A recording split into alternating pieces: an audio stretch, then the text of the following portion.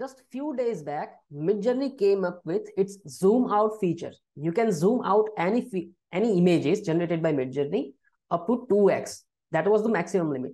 Now it has came up with another feature named pan. So now you can pan the images. Literally, you can pan the images as if you have captured any image in your phone. Okay, so it's called panoramic. So how you can do it, I will quickly explain you.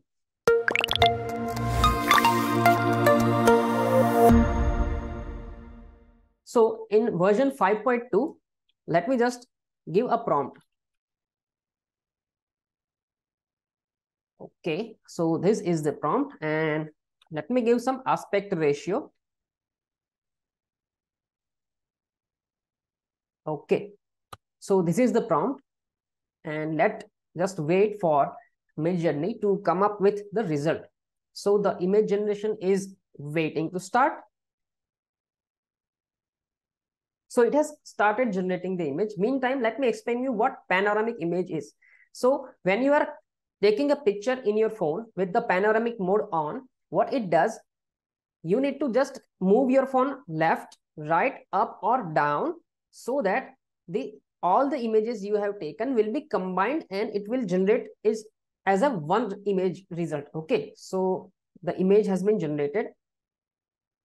So first of all, for you to be able to pan any image, you need to upscale any image. Okay, so I will upscale any image that I like.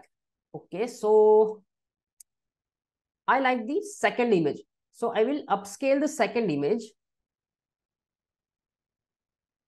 and then we will be able to pan that particular image. Okay, so it might have already, okay, so someone has already used my image. Someone is already upscaling the third image. Yeah, okay, so that's okay. So let me see my image. Yeah, so it has been upscaled. So this is the image. Okay, so one thing to note, you can only pan up and down or left and right.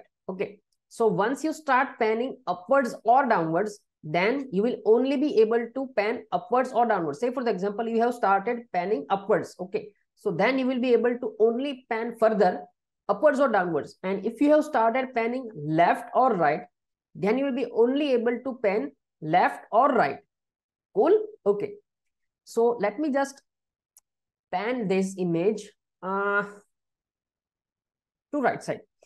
So I will click over here, the arrow which indicates the direction of right side. Okay, so I'll click over here, right. Before that, let me also tell you that if remix mode is on, you can also give a prompt before starting the panning feature. What it does, if you have remix mode on, Midjourney will allow you to change or modify the prompt which you have already provided. Okay, so let me just turn on remix mode on. You can do it by prefer remix, /prefer remix, or you can also do it in settings. Okay, so my remix mode is on right now.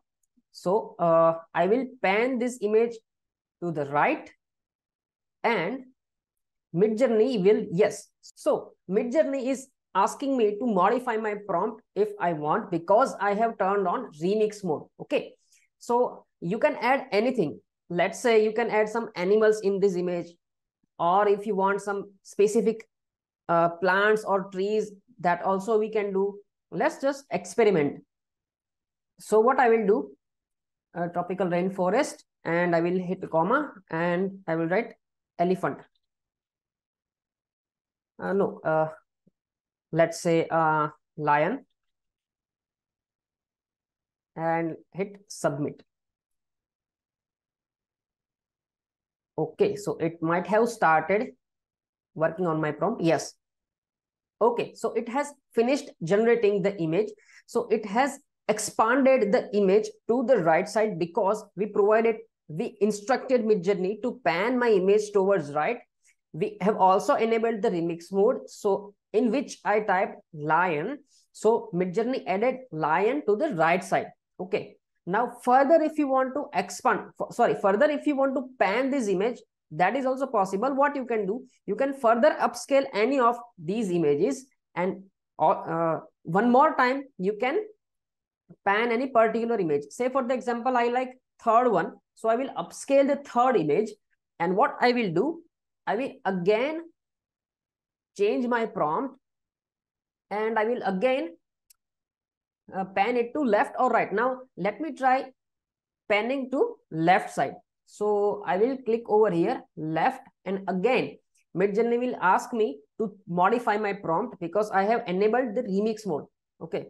So I will delete lion over here, and I will type, red roses, and I will click submit. Okay, so again, it is waiting to start generating my image. Now, as I said earlier, because we have started with penning right, now I am only able to pen left, or I am able to pen right.